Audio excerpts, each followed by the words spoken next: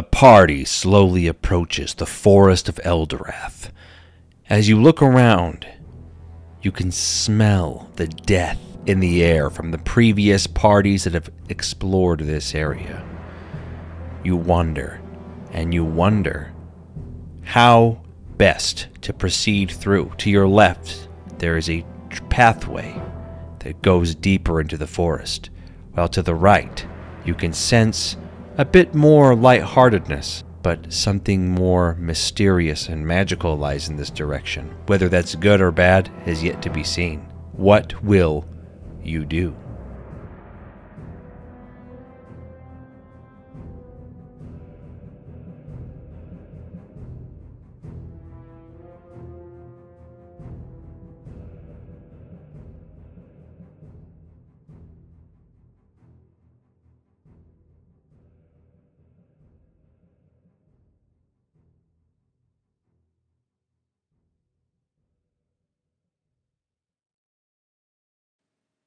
Man, Dungeons & Dragons should be a one-player experience, dude. I am Raziel.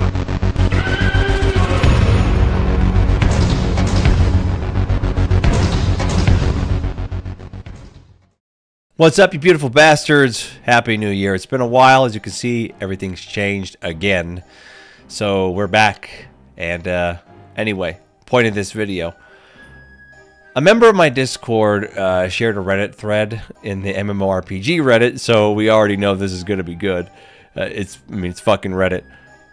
Talking about the social aspects of MMOs and how they seem to be missing from most modern games. Now, if you haven't seen it already, I went into detail about this issue. And I've known about this for a long time in this video, right up there. If you're interested, you can watch that. And I've said it in other videos as well, going back 5 years. But here is the original post. Let's read it together, and then we can address some of the comments made afterwards, like, you know, we're Brett fucking Cooper. Though I promise Raz's comment section is going to be dripping with my unfiltered opinions, which may offend some, but I couldn't give less of a shit about that, so let's just move forward. So, it reads as follows. I miss the social aspect of video games. I've been playing a lot of multiplayer games recently after going on hiatus to explore single-player games, and I've noticed that the social aspect of MMORPG specifically has changed. With the implementation of party systems and discords, players no longer really need to speak to other players in-game when they have their communities outside of it. I'm not sure if this is a good thing or not, but it is the way things are now, and I understand that. It makes me miss the early to late 2000s in games like RuneScape, where you would have people just go to a house party to hang out with a group of people. I remember in some games I would even have to physically go to a location in-game to hang out with a friend after school because there wasn't a free voice program available to people back then. I believe there was only TeamSpeak 3 behind a paywall. Like I said, I don't think it's necessarily a bad thing. I just think it makes it kind of hard for people to make friends nowadays. Edit, people keep using Final Fantasy XIV as an example of that. Finding people who are social is easy. Final Fantasy XIV is an anomaly in that regard, and unfortunately, I find the game to be incredibly stale and boring. So if you've got another MMORPG suggestion, let me know, as long as it's not that. Now, while I agree with the sentiment behind his post, so, you know, social aspects missing from MMORPGs, I need to correct some errors in how he came to his conclusions. First of all, I don't think that things like Discord or other external communication services are to blame for the downfall of the social aspect in MMOs. There was no paywall to services like TeamSpeak, Ventrilo, etc., as he claims there was at the time. They and other services like them were free back then, and back in the day, the majority of communication happened in-game with text chat that was built into the game, like, you know, trade chat, Baron's chat, what have you. It wouldn't be until later the event, like, you know, like when you joined a guild, for example, or a raid team, that you would then get a link to a Ventrilo or TeamSpeak server, and even then you'd only use it when you were doing those activities. So these, in my opinion, didn't do much to erase the social aspect that is paramount to have in these sorts of games. It might have contributed a little bit, but nowhere is it responsible at all. In a lot of ways, I think it helped the games.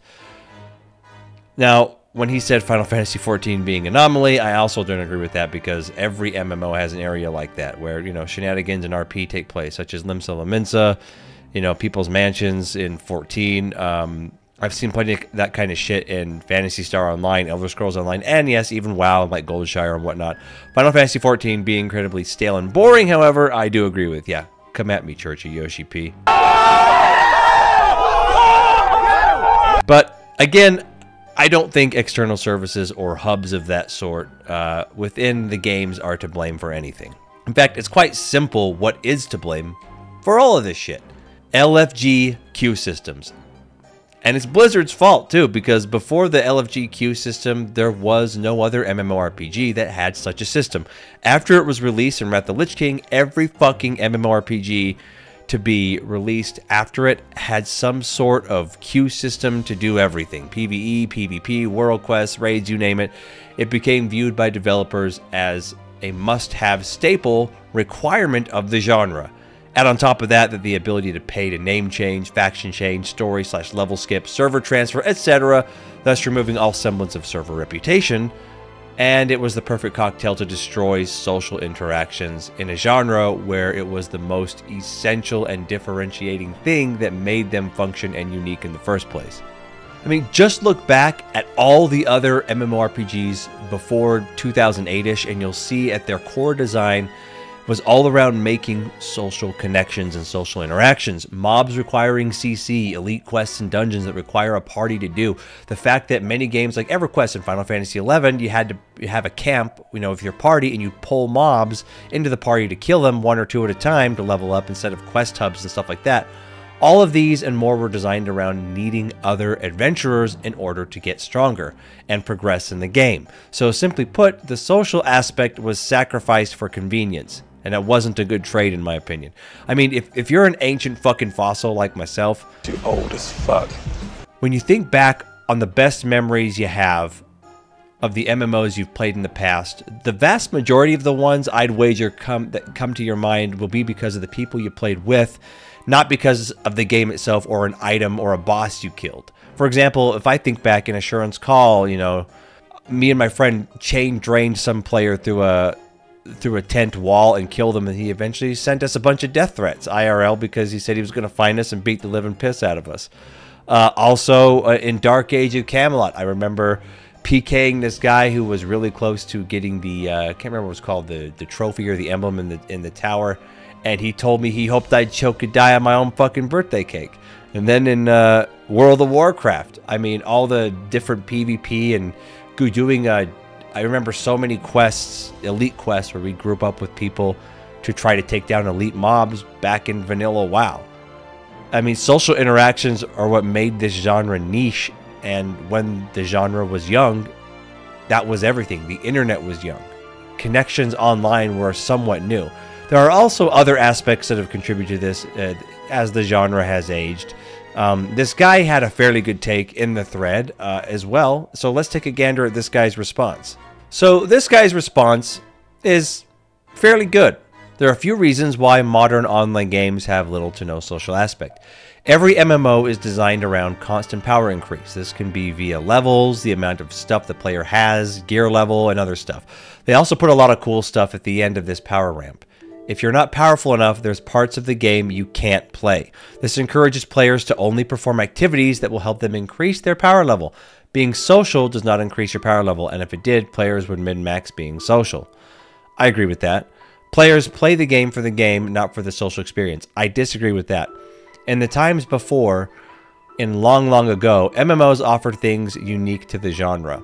A large, persistent world, easy to understand RPG mechanics, watching numbers go up, and a graphical chat room. For the younger players, it's hard to imagine, but in the 90s and early 2000s, there wasn't a lot of options for being social in real time with multiple people online. There was IRC and online games. We also had instant messengers, but they were for one-on-one communication. Integrated and easy to use services like Discord were many, many years away. MMOs are no longer new. In the 90s and early 2000s, each new MMO brought in players that had never played an MMO before. We didn't know how MMOs should be played, so rushing to end game wasn't on our minds yet. We didn't have sites detailing every drop, every monster, every quest, if it had quests, an hour after the game came out. We just did whatever we felt like because we didn't consider our power level at all. I don't know if a social MMO like in the past could be made like that today. Rec Room and VR Chat are popular social spaces, with the social aspect being ahead of anything else. I mean, this was a half-decent take. It is true that a lot has changed over the years, especially in the genre. Who we are as gamers has evolved, or devolved, depending how you look at it. And the internet is a completely different world than it was in the late 90s or early 2000s. As for not a lot of social options online, I don't entirely agree. I mean, I was getting groomed by pedos online in MIRC chat in the late 90s, but wasn't everyone? It wasn't just me? That's really fucked up. Anyway, I digress. A lot of responses came into this poster's thread, and it being Reddit, a few others were okay as well, but a lot of them were so fucking bad that I could feel my IQ dropping by the sentence. One comment in particular, which is the comment that was posted in my Discord server and then got my gears turning and spawned this video in the first place, was dripping with so much saturated retardation that it warrants digging into here. So let's read, shall we? Strap in, boys and girls, this one's a fucking doozy. So he says, players no longer really need to speak to other players. This guy says, that's a good thing though. Many people don't enjoy being forced to talk to random strangers for many valid reasons, and forcing them to do this through in-game mechanics just so they can finally enjoy reaching some specific in-game area, completing specific storyline quests, or getting some virtual item is unquestionably wrong. What the fuck? What the fuck? You will alienate a lot of people by doing this, by either making them not even consider playing your game or stop playing shortly after trying it, and this is bad even for people who don't mind forced interactions, because less overall people playing the game equals less income for developers, equals less content they can produce for everyone. This guy clearly knows that caps lock is cruise control for awesome, but I digress. To the note, it makes it kind of hard for people to make friends nowadays. He says, what makes it hard? I can log into Final Fantasy XIV, visit Balmung, go to Ul'dah, and literally find hundreds of people hanging out there 24/7, willing to socialize and make friends with other players. It takes almost no effort to do that, other than installing and downloading the base game. I don't even have to download any third-party add-ons or third-party chat programs like Discord. There are also plenty of RP events going on in this game every day on multiple servers, including the ones where you would have people just go to a house party to hang out with people, a group of people. Again, without requiring people to rely on any third-party add-ons or chat programs. P.S. This subreddit never ceases to amuse with all its posts of simple-minded idiots who falsely exaggerate things. Oh my god. Okay. Holy fucking shit. Now, I wonder what would happen to this guy if he found out that the ultimate experience and game he has been looking for has existed in video games since video games began. There are hundreds of thousands, no, millions probably of them. You guys ready for this? They're called single-player fucking games. Let's go over what each letter in the MMORPG stands for. Massive, okay. Multiplayer, well, there it is. We can stop there. No need to go on any of the other letters. These games are designed to need other people in order to get the full experience. This smooth brain literally said it's unquestionably wrong to require players to interact with other players in an online multiplayer game. You went full retard, man. Guys, I can't. Why do I fucking do this to myself?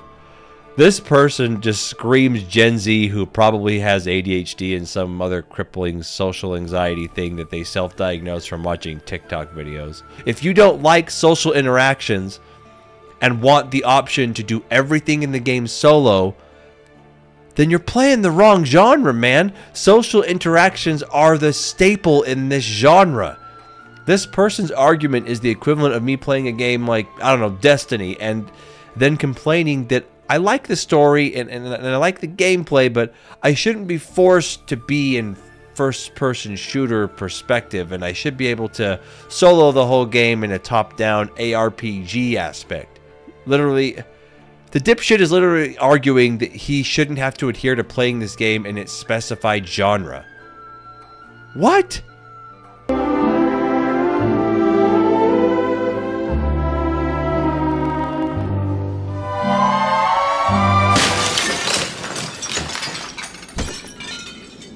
Luckily, though, not everyone in this thread is as brain dead and responded the way I would respond if I was an active Reddit poster. Like this guy right here, where he says, I wish you just move on to other genres instead of continuously ruining this one. And this is what MMOs are about, though. Oh god, I can't do it, man. I'm right there with you, Slinky Rock. Good fucking job, man. You have brain cells. Holy shit. Like, to whoever this guy or girl is, I just have to say the following. I'm going to be calm about it, too. Your window licking is not 100% your fault. I imagine your parents shoved an iPad or a smartphone in your hands instead of actually paying any attention to you. You probably never had any friends to go outside and, you know, ride bikes or skateboards with or whatever.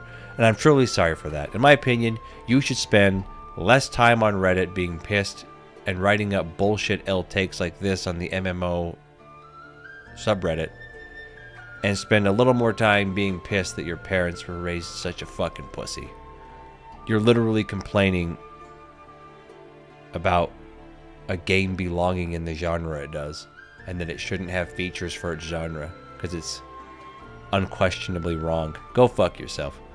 Anyway, guys, apologies for the voice a little bit. I have been sick, but I had to make this video, man.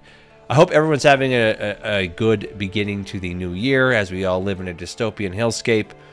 And keep in mind, I have a book that's coming out in a couple weeks, so yeah, keep an eye out for that. It'll be posted up all over. It's a self-help book written in pure asshole. If you're interested, great. If not, that's awesome. If you like my content, give it a thumbs up, guys. Share it around. It really helps me in YouTube's god-awful algorithm, where I'm sure I'm shadow banned by now.